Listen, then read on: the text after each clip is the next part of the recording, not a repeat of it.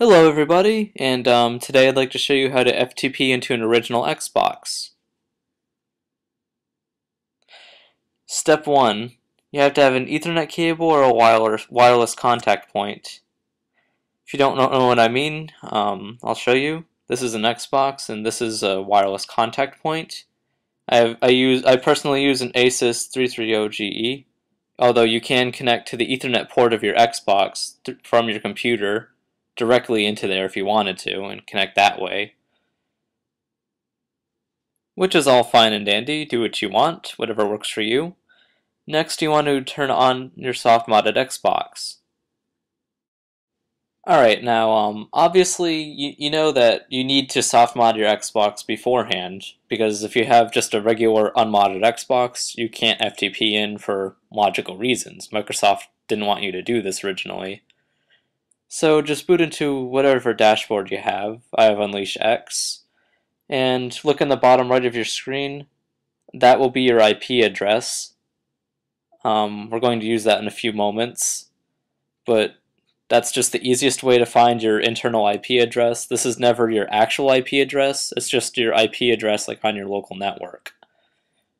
Now, in order to get all of your information to set up FTP, you need to go under System, Settings, then you need to go down to Network, and pretty much, alright, your IP address is listed up there too. That's important.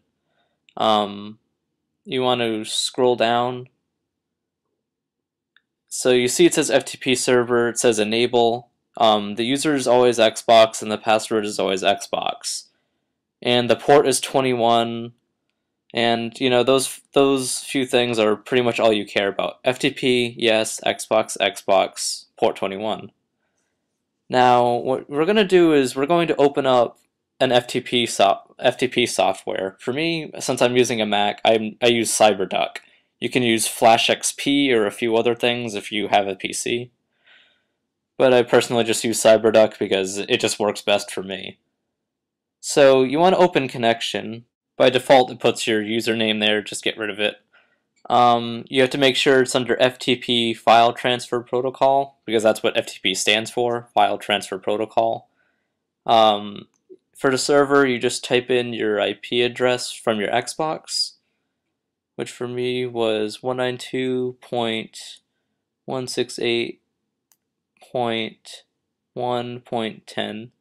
And for the username, I want to put Xbox, and for the password, I want to put Xbox.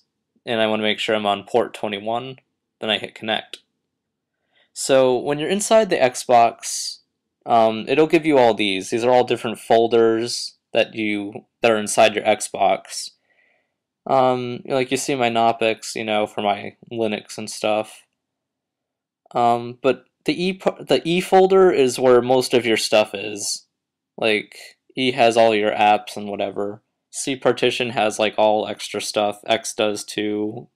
Y has save games and stuff, and Z just has maps and whatever. But E is typically where almost everything takes place. So, for the sake of whatever, I think I'm going to drag something into E and then just show you that it transferred to my Xbox. Oh, what to pick, what to pick. Well, it doesn't really matter what I put onto there because FTP is just, kind of a remote way of putting something onto your Xbox. But I think I'll just put this into my Xbox. What the hell? Pong. That will tell you that your upload is complete. And if you go under E and you just look, you'll see pong.rtf. So, yeah, I transferred the file successfully. In order to find what you just put onto your Xbox, you want to go onto your File Explorer and just open that up. Hit A on your joypad, whatever. Just go on under whichever directory you can actually read. Those are both the same directory, but you can see that I transferred pong.rtf into my Xbox. This is under my E folder, and I have the ability to delete or whatever with it. But this just proved that I FTP'd it into my Xbox via CyberDuck. So that's pretty much it, guys. I mean, in case anybody didn't really know how to do that, I hoped it helped you, and good luck.